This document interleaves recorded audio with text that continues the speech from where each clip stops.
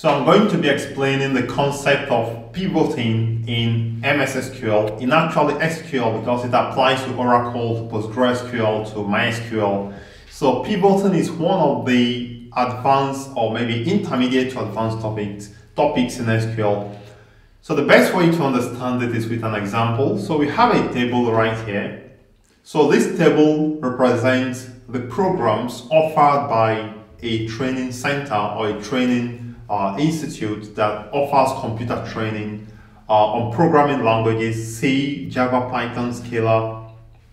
Now we have categories of the training program or sections of the training program. We have the theory, we have the practical, and we have the certification. And for each of them, there is a price. So here we have, for Java practical, you have to pay 6,000 whatever. For Java theory, you pay 2,000. For Java certification, you pay 1,000, right?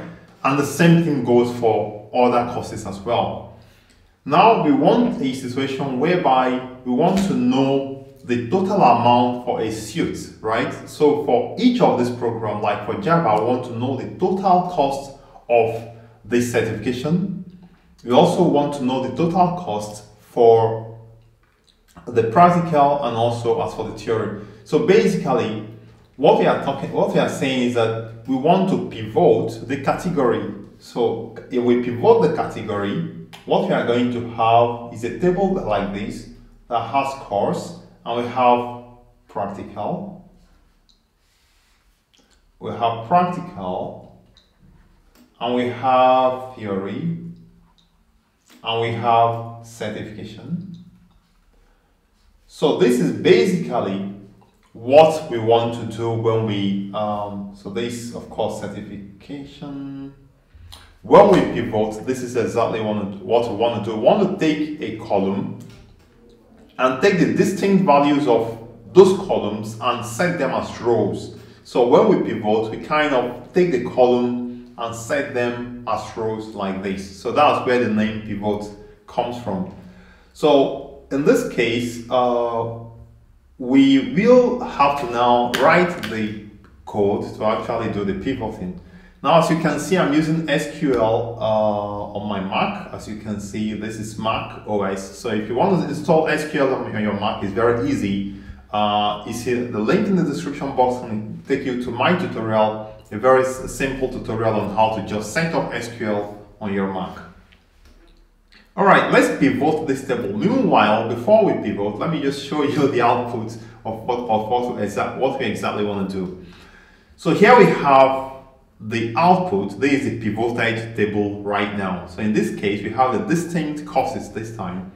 And for the Java theory, the total cost for the Java theory is $2,000 or something. The total cost for the practical and the total cost for the certification. Of course, this may be the record of several students. So you want to find out the total all the students have paid. Okay, so I'm going to start a new query now. So let's write the query to actually perform the pivoting. So first, let me just display the syntax. So there is a syntax, for pivoting in SQL. So let's apply it here. And before I apply it, let me just display the table as well. I'm going to say select. All right. So this is our table and we want to pivot. So I'm going to shift this one a little bit downwards. Again, if you are joining me for the first time, please subscribe to my channel. And if you are learning SQL at this point, you can also find out in the description box of the video set of tutorials on SQL that is actually hands-on or practical tutorials on SQL. So basically what this query says, if you're going to apply it for this table, is we are going to do something like select. So I'm going to start writing based on the syntax. I'm going to say select. We want to specify the columns that we want to use. In this case, we want to retain the course. The course, that's the first column. And we also want practical. Now these are column names we want to use: practical and theory and certifications. So these column names, the first one corresponds to the first column that you want to remain the way it is.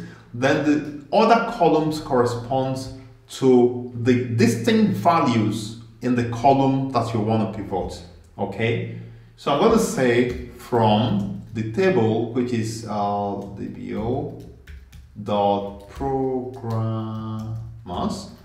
Okay, and now we're going to use the keyword pivot, and then indent here, and then we want to specify the aggregate function. So what do we want to do? We want to find the sum for all the practical for each of the costs. Now, if you want to find for all the courses, then you can take out the cost table. Later, we are going to go a little bit deeper into pivots, but for now, just understand how it goes.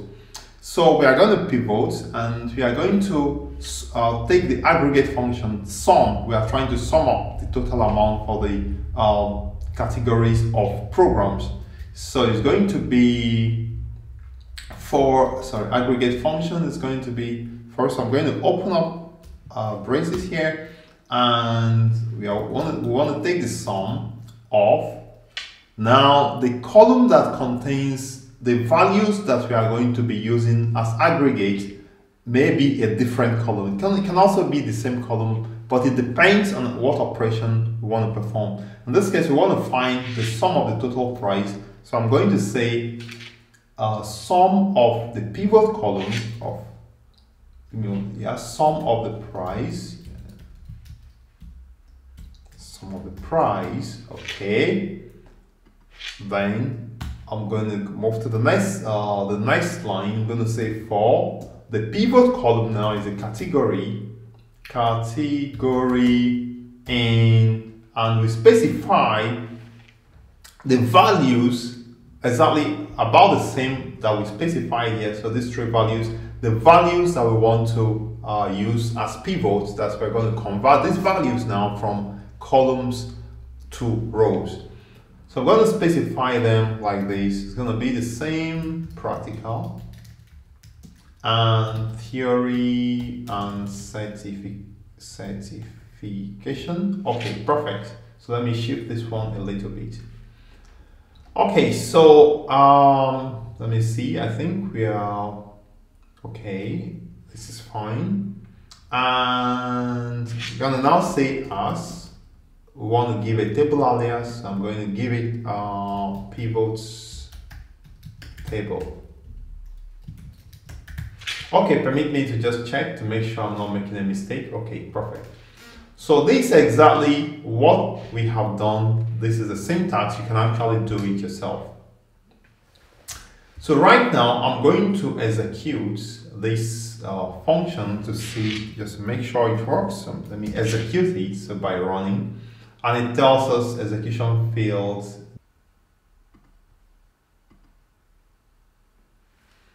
Okay, so I think the syntax was correct, but I think it's kind of trying to run the comment for whatever reason. So that's exactly what we want to achieve, and you can see that the total cost for C practical is $5,000 or 5,000 whatever. The total cost for the theory for C, you can see that C does not have a theory, and that it gives it null, and so on. So this is basically how to perform pivoting. So the first thing you want to do is you want to determine the pivot column. What column do you actually want to pivot? In this case is a category. Then you want to also determine what value do you want to aggregate. In this case, we want to find the sum of the prices for the practical, and the column that's going to remain the same, you also want to determine it, which is the first column. In this case is the course. So this is basically it. I'd like to stop here, and later on I'm going to be treating some more advanced topic in SQL. If you have some topic you want me to actually cover, please leave it for me as a comment below this video. So I'd also like to remind you to subscribe to my channel. Hit on the subscribe button below to subscribe, and this way you motivate me to keep making these lessons. And also, if you subscribe, you kind of going to respond to your comments quickly, because I recognize that you actually are following my tutorials. And if you find this video to be informative, please like it and also share it around. And I remain Kindson the Tech Pro, and we see you in the next lesson.